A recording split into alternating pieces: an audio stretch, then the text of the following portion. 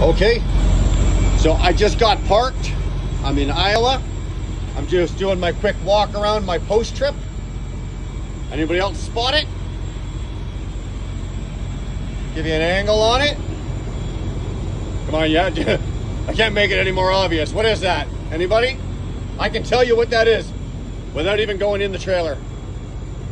I guarantee you that is a binder that I neglected to flick the switch on it, and the handle has laid out and is through the vibration and the travel of the trailer has rubbed and has wedged itself between the canvas inside and the load.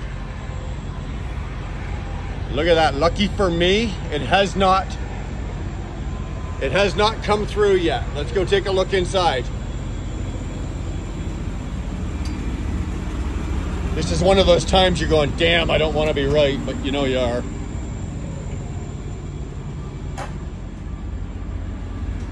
And sure as shit, there it is.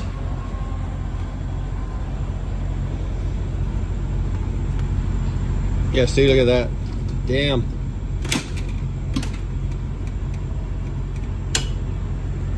Now it won't go. It'll stay right there until I take it off in the morning.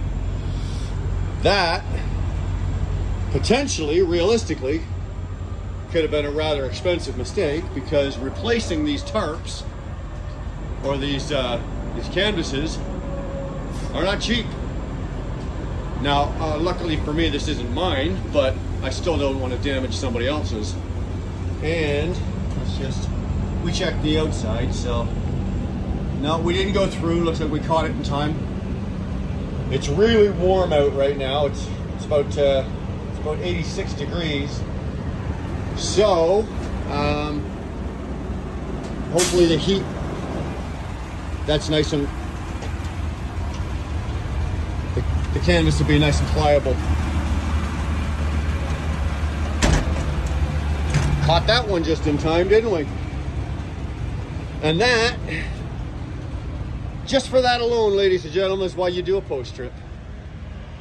Just that alone is why you do a post trip.